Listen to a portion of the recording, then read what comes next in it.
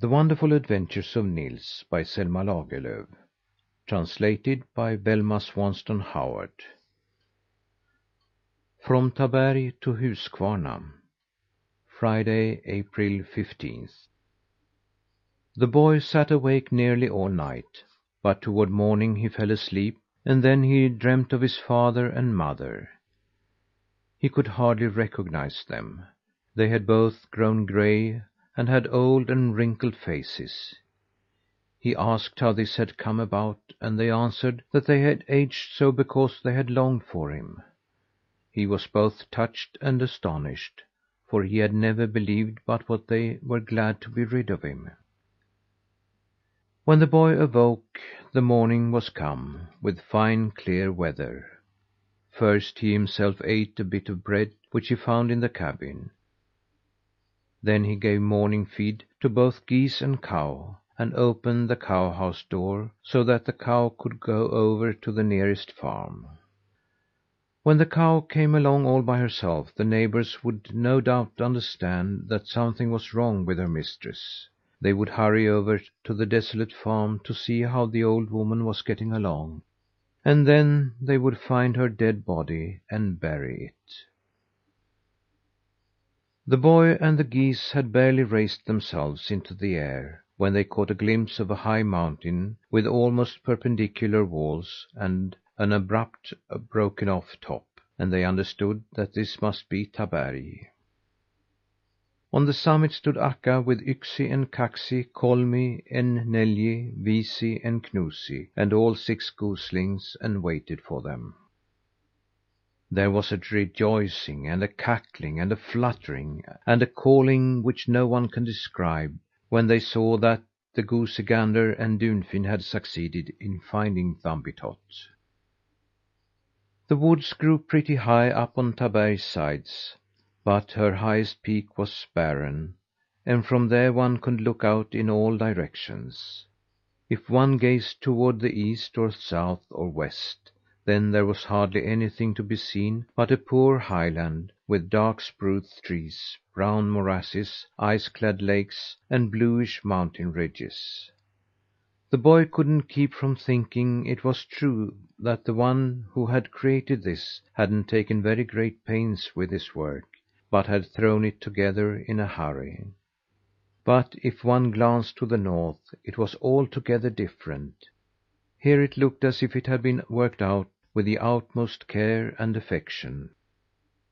In this direction one saw only beautiful mountains, soft valleys, and winding rivers, all the way to the big lake Vättern, which lay ice-free and transparently clear, and shone as if it wasn't filled with water, but with blue light.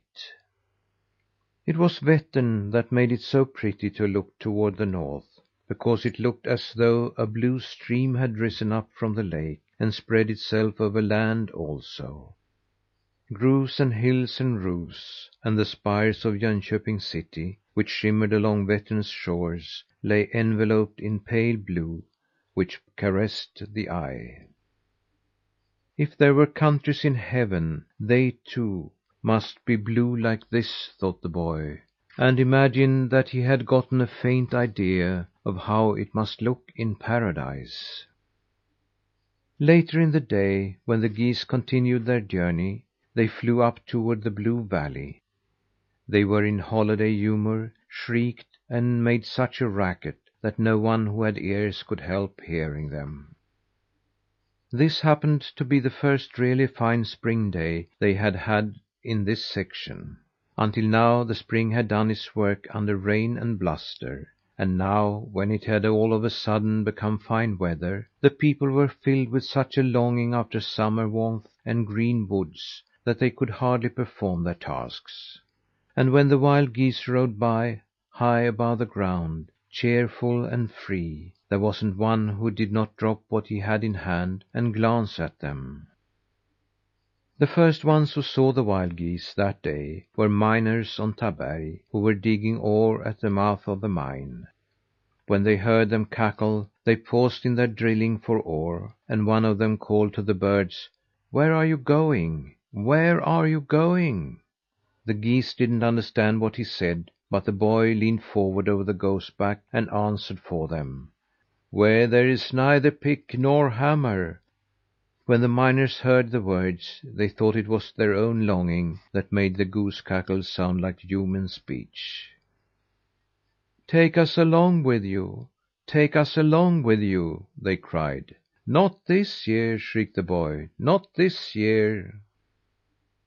The wild geese followed Taberg river down toward Monk Lake, and all the while they made the same racket. Here, on the narrow land strip between Monk and Vettern lakes, lay Jönköping, with its great factories. The wild geese rode first over Munksjö paper mills. The noon rest hour was just over, and the big workmen were streaming down to the mill gate.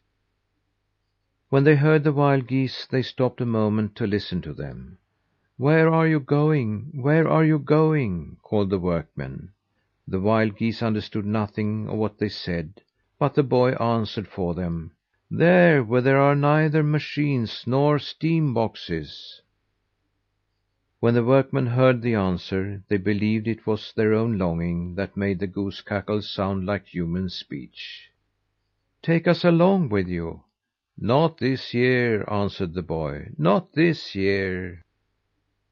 Next the geese rode over the well known match factory, which lies on the shores of Vettern, large as a fortress, and lifts its high chimneys toward the sky.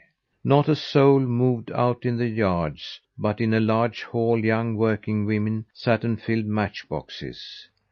They had opened a window on account of the beautiful weather, and through it came the wild geese's call. The one who sat nearest the window leaned out with a matchbox in her hand and cried: "Where are you going? Where are you going?" "To that land where there is no need of either light or matches," said the boy. The girl thought that what she had heard was only goose cackle, but since she thought she had distinguished a couple of words, she called out in answer: "Take me along with you!" "Not this year," replied the boy. "Not this year." East of the factories rises Jönköping, on the most glorious spot that any city can occupy. The narrow Vettern has high, steep sand shores, both on the eastern and western sides, but straight south the sand walls are broken down, just as if to make room for a large gate, through which one reaches the lake. And in the middle of the gate, with mountains to the left and mountains to the right, with Monk Lake behind it and Vettern in front of it, lies Jönköping. The wild geese travelled forward over the long, narrow city, and behaved themselves here just as they had done in the country. But in the city there was no one who answered them. It was not to be expected that city folks should stop out in the streets and call to the wild geese. The trip extended further along Vettern's shores, and after a little they came to Sanna Sanitarium. Some of the patients had gone out on the veranda to enjoy the spring air, and in this way they heard the goose cackle. "Where are you going?" asked one of them, with such a feeble voice that he was scarcely heard. "To that land where there is neither sorrow nor sickness," answered the boy. "Take us along with you," said the sick ones. "Not this year," answered the boy. "Not this year." When they had travelled still farther on, they came to Huskvarna. It lay in a valley. The mountains around it were steep and beautifully formed. A river rushed along the heights in long and narrow falls.